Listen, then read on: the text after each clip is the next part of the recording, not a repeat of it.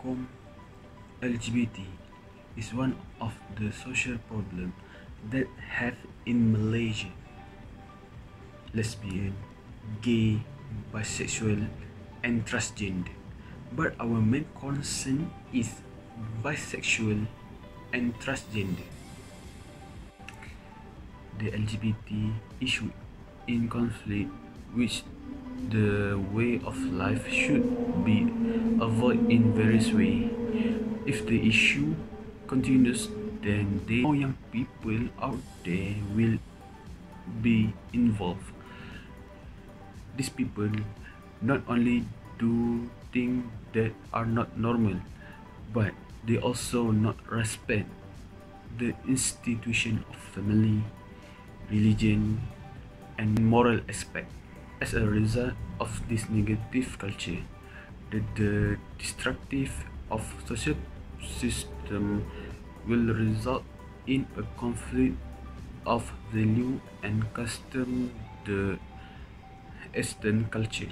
In order to develop and maintain good value, those who are exposed to LGBT symptoms should not be excluded and left behind. They need our support. They need our advice. Give them to be a good people. Right? Now, I'm going to explain about the definition of bisexual. Bisexual means sexually attracted, not exclusive to people of one particular gender, but he or she is attracted to both men and women and have romantic or sexual feelings towards them. Next, I'm going to explain about the definition of transgender. Transgender is the people who have a gender identity or gender expressions that differs from their sex assigned at birth, and some transgender desire medical assistance to transition from one sex to another.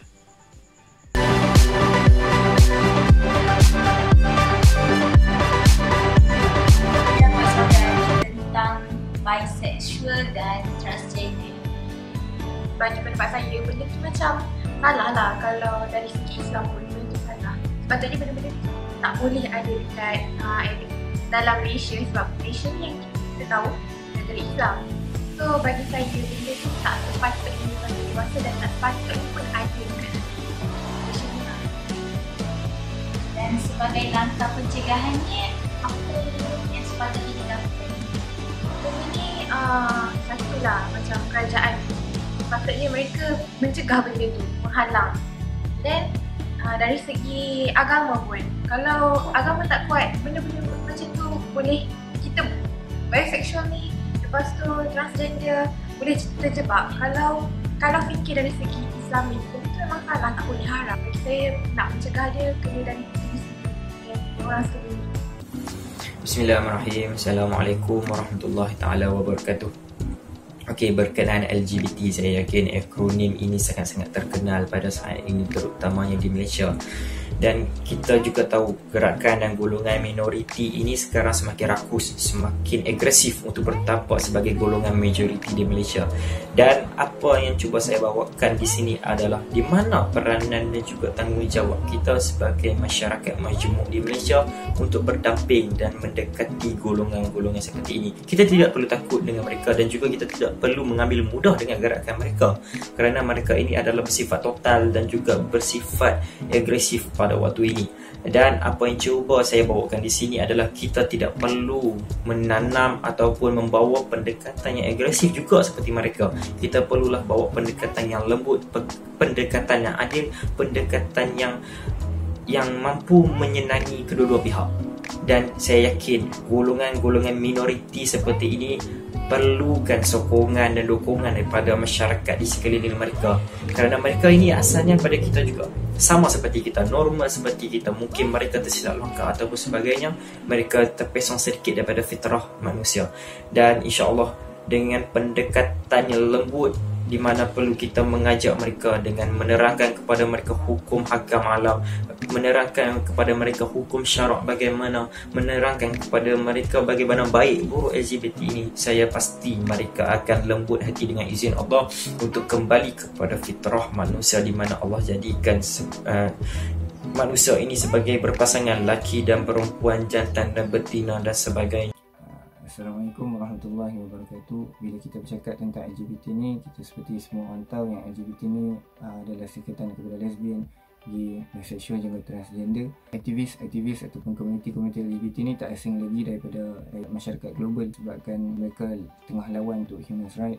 Mereka bergerak lebih agresif dan lebih mudah untuk menonjolkan diri mereka berbanding daripada dulu. Bila kita bercakap tentang LGBT, saya memandang LGBT ni daripada konteks agama. Ada setengah orang memandang konteks LGBT ni daripada segi human rights, di mana love is love, ataupun kita boleh suka kat siapa-siapa yang kita suka. Tapi bila kita tengok daripada konteks agama meletakkan satu boundaries, yang mana boundaries tu akan bergerak bercanggah dengan human rights. Human rights juga ada boundaries, tetapi boundaries tu akan bergerak mengikut masa. Maksudnya dulu LGBT dianggap bercanggah dengan human rights, di mana siapa yang ada dalam LGBT adalah salah. Tapi disebabkan komuniti tu makin bertambah, makin kuat, tengah negara menganggap LGBT tu adalah bahagian daripada human rights. Kalau agama ni meletakkan Tuhan di atas, dan juga ada set of boundaries, mana satu boundaries yang mana kita boleh bermain dalam boundaries tu macam mana pun kita nak, selagi kita tak melepasi garisan tu. Dan Islam telah meletakkan bahawa LGBT tu adalah salah. Saya ada berdialog dengan beberapa orang Muslim. Dia bertanya saya kenapa saya memilih agama Islam untuk menjadi agama saya.